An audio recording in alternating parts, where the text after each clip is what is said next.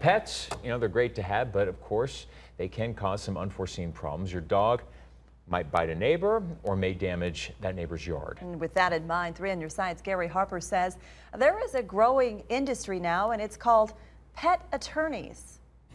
Goomba is not only Amy's best friend, he means the world to me. He's also Amy's emotional support animal. She says when her landlord gave her a hard time about the dog, she called a lawyer. I didn't know my rights as an owner of an emotional support animal, so I knew that I needed outside help, someone who was familiar with those laws. And we found lawyers focusing on helping animals are on the rise. For example, attorney Michelle Hubbard. Animal law is growing very quickly, and the need is growing equally as fast. The Animal Legal Defense Fund says animal law is relatively new and a growing specialty. The American Bar Association now has a committee on it and is hosting a symposium about animal shelter law. Some law schools are even offering classes, and we found entire law firms going not only to the dogs. I get calls about cats, dogs, squirrels, rabbits, things that people are keeping as pets. Attorney Jeremy Cohen's firm is devoted to representing animals and their owners. Our motto is it's time to bark back. I'm just one small piece in a national movement to recognize that our pets are special.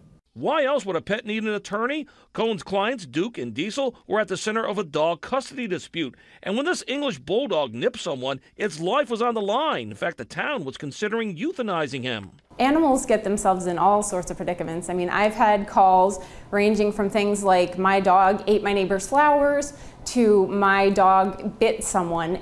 Can calling an animal lawyer really make a difference? Amy, who hired attorney Hubbard, credits her for winning her case, and Goomba got to stay. It would have not had the same outcome if I didn't have her. Gary Harper, 3 on Your Side.